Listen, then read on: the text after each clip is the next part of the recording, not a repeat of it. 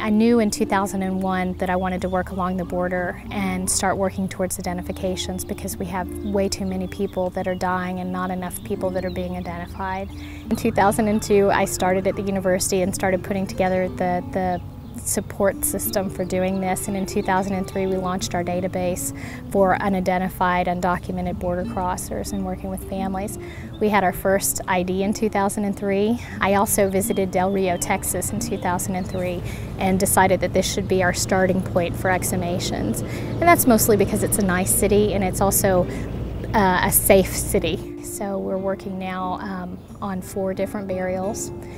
We'll finish those and we may have time to do several more before the end of the field season. It's very hot, the ground is very hard, and the students are working like they've never worked before and impressing some of the staff around here because they didn't think that they could actually ever get down to a body, and they did in the first day, so they're working hard and doing really well. It's very enriching being able to do something that from a training aspect teaches the anthropologists and forensic scientists of the future, and at the same time being able to do something worthwhile to repatriate people to their home countries and families. I mean, it's a very endearing feeling. Anybody who has family should at least know that they have someone out there, and just letting them know that their loved ones have died would give them a sense of easiness for them back home, so they wouldn't even have to worry about their family member anymore, and they can actually get peace of mind from this. One of the things I think that stuck out is our findings in our particular grave. We were able to find what seems to be the remains of a baby, and it's actually Dr. Baker's first time finding the remains of a baby, and it just really stuck out because hopefully someone will be able to remember a missing baby at some point, perhaps a mother that we might find later.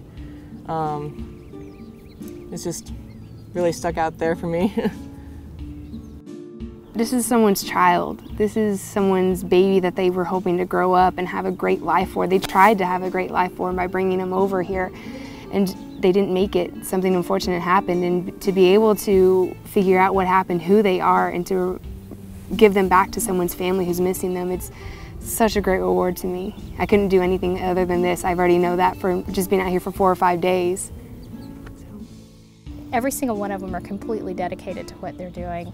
This is a field school and they have to do it for credit, but we have other field schools. There are great field schools where they could be traveling around in beautiful places and learning different things, but they've chosen to come here, and they've done it on their own dime. So we don't have any funding. The students pay for their tuition, and then they pay for all their costs and expenses while we're out doing this. And so it's a big undertaking for them. It's financially hard for some of them to be here, and they've just done everything they can to make it to this point.